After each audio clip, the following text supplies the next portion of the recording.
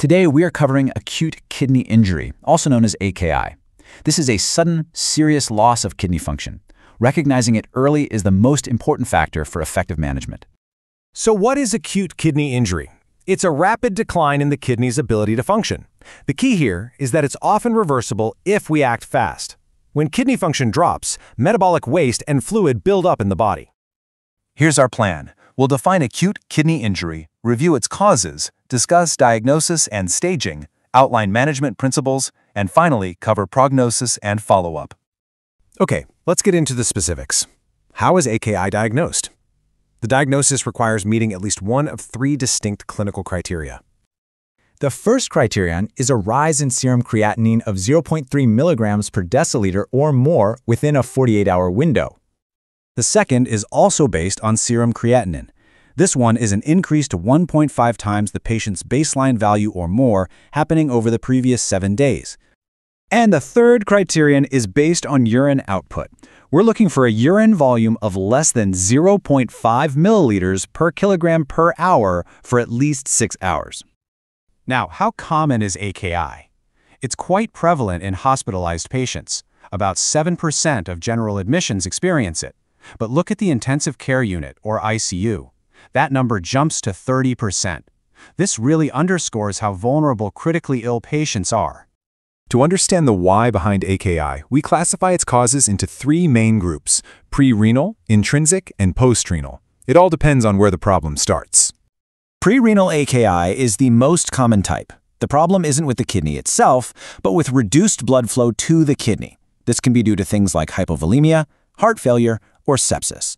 Certain medications like NSAIDs and ACE inhibitors can also contribute. Next is intrinsic AKI. This is when there's direct damage to the kidney tissue. A classic example is acute tubular necrosis, or ATN, which can be brought on by prolonged ischemia or exposure to nephrotoxins. And finally, we have postrenal AKI.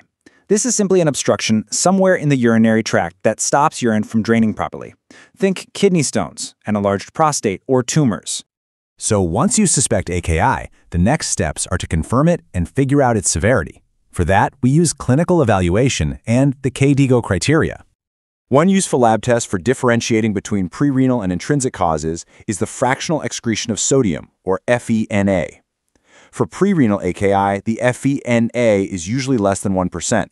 For intrinsic AKI, it's typically greater than 2%.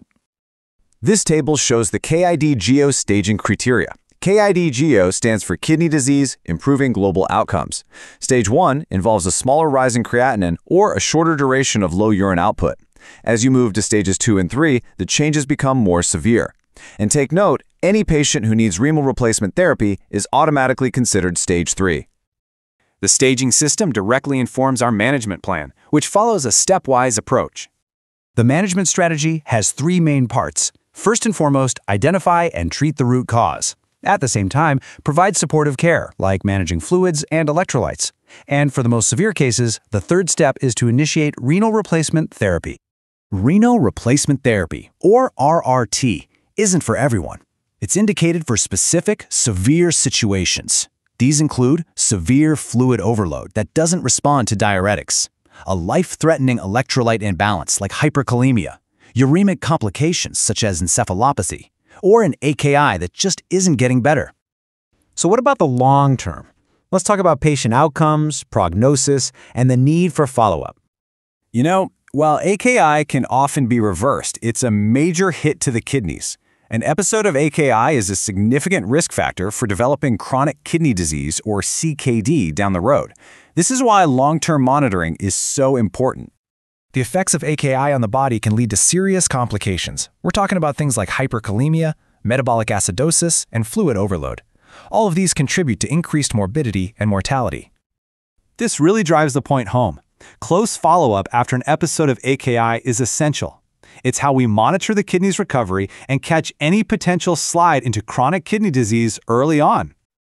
So I'll leave you with this question to think about. Considering the criteria and risk factors we've just discussed, what is one practical change you could make to improve early recognition of acute kidney injury in your own practice?